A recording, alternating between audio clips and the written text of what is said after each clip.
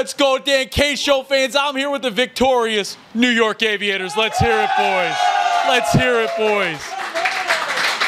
The New York Aviators, man, I love the high-flying style, the high-flying action of you boys. So what's it like playing in such a fun system? Oh, you know, I mean, every single day at practice we just come and work hard, and the guys around us all make us better. We just go in every day and do what we got to do and get the job done.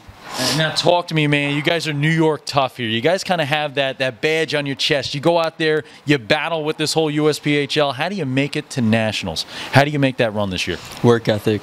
That's all it comes down to, is winning every puck battle, 50-50 chances, keeping it simple and doing what we got to do to win. Now, the Dreyers here, I mean, they feed me every time they see me on the road. It's why I'm gaining a little weight. I'm getting a little soft in the midsection here.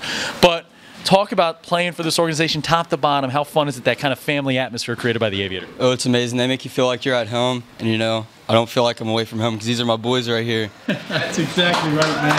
Hey, the New York Aviators, watch out for this side. 8-6-0 after this one. I have a feeling there's going to be a little bit of a winning streak coming up. The boys are buzzing right now. Aviators, watch out for them on the next Power Rankings.